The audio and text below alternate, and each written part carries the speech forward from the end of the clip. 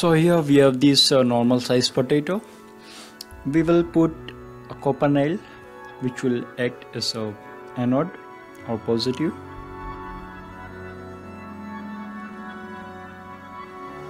and this galvanized or alloy, you can iron alloy actually, it will work as cathode negative. It's 0.99, it's almost 1 volt. Okay, now we will add one more potato.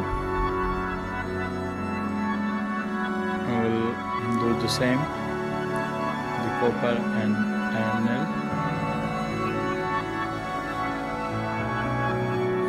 Now we will connect them both in series, and must remember, if you connect them in series, the voltage will be multiplied, but if you connect in parallel, the current will be multiplied and the voltage will remain same.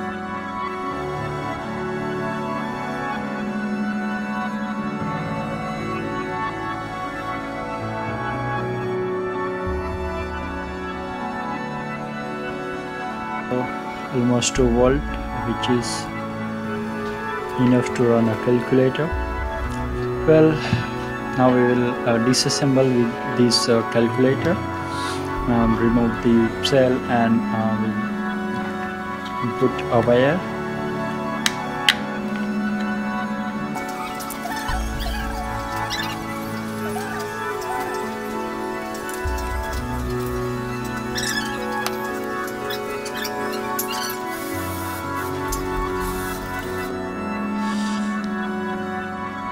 Now just connect a wire with the calculator.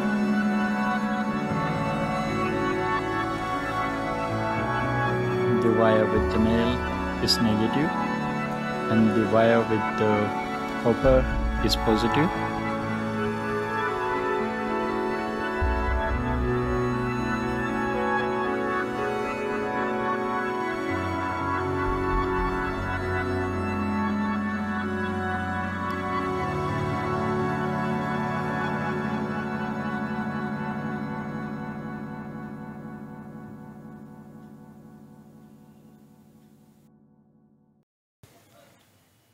You can see the numbers, but I think the current is not sufficient, it fades.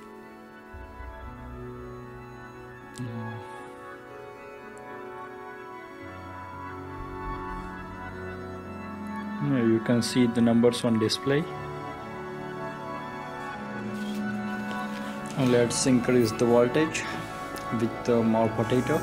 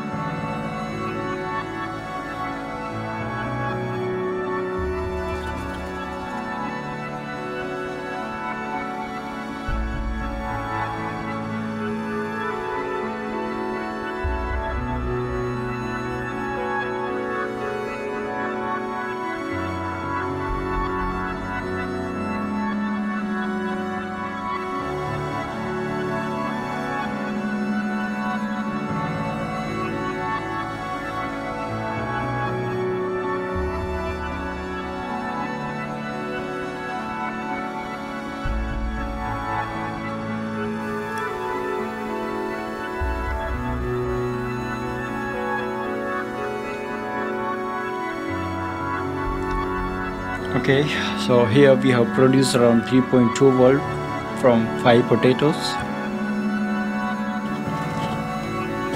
Let's see if we can charge a cell phone. For cell phone, mostly the chargers are of 5 volt DC, but still it can be charged with 4.5 volt. Let's see if it works or not.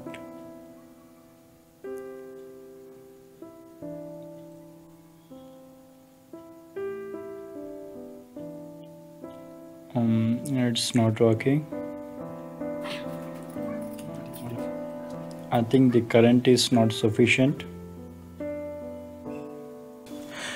Well, you can connect them in parallel to get more current. Well, thanks for watching. See you in the next video.